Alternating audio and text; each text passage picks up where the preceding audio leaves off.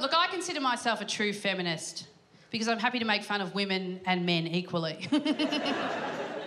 Women as much as men. Because we are quite a diverse part of the population, aren't we? We're 50%. Quite a diverse group. Like, there's all sorts of women, aren't there? There's right-wing women and left-wing women. There's some really smart women. And I'll be honest with you, there's some dumb women. I mean, obviously the dumbest woman isn't as dumb as the dumbest man.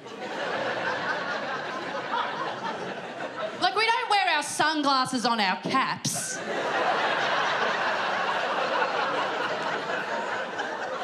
We know that our caps don't have eyes. But look, there are some dumb women. Like, if you ask me if I support education for all, of course I would say yes. That's an easy one, isn't it? That's a no-brainer.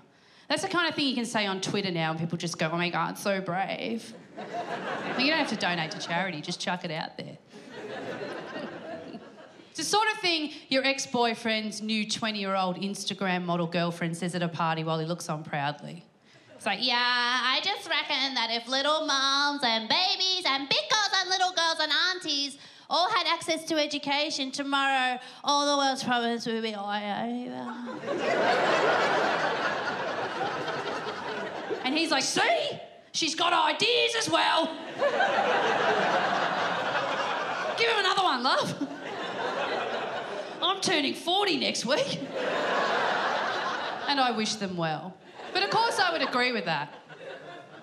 Like, fuck these guys in their whiskey-sniffing clubs that have had an education that the rest of us can't get. Let more women in. Of course I would agree with that, except recently I was reading an article, right, about this girl called Hayley in America, right?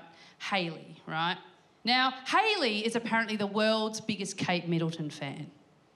She's had plastic surgery to look like her. Every morning she gets up, she finds out what Kate Middleton's been wearing, sources the outfit, finds it, puts it on and takes a photo for her blog, right? So I'm reading this article, I keep reading though, and I get to about paragraph 4 and it says, Hayley, a working doctor, she's got a medical degree.